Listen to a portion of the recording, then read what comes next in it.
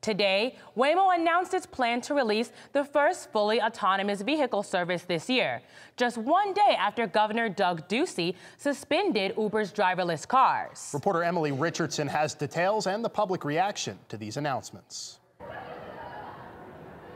Governor Ducey tweeted this morning that Arizona will hold companies accountable and take action against any that show they are not ready for prime time. It's going to cause more accidents. It's bound to happen. Waymo released a live stream today announcing its plan to send fully autonomous cars onto Phoenix streets later this year. Now we're going to launch our service, not in 2019 or 2020 or sometime after that, but this year in 2018, starting in Phoenix, Arizona.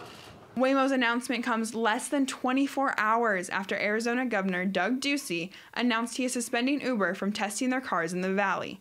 A decision announced after dashcam footage from the car that hit and killed a pedestrian was released. In a letter he sent to the company, he says in part, "I found the video to be disturbing and alarming, and it raises many questions about the ability of Uber to continue testing in Arizona."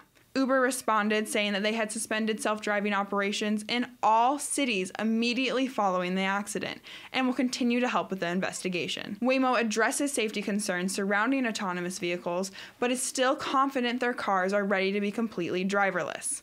Enrique Garcia, who bikes and drives in Tempe, says that he's excited for the potential of self-driving cars, but believes they are moving too fast. Obviously, you think it affected it in a positive way because people will use it and it's fun and new.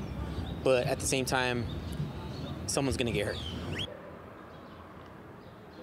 The New York Times reports that leaked data shows, on average, Waymo vehicles travel 5,600 miles before driver intervention is needed, compared to Uber's 13. In downtown Phoenix, Emily Richardson, Cronkite News.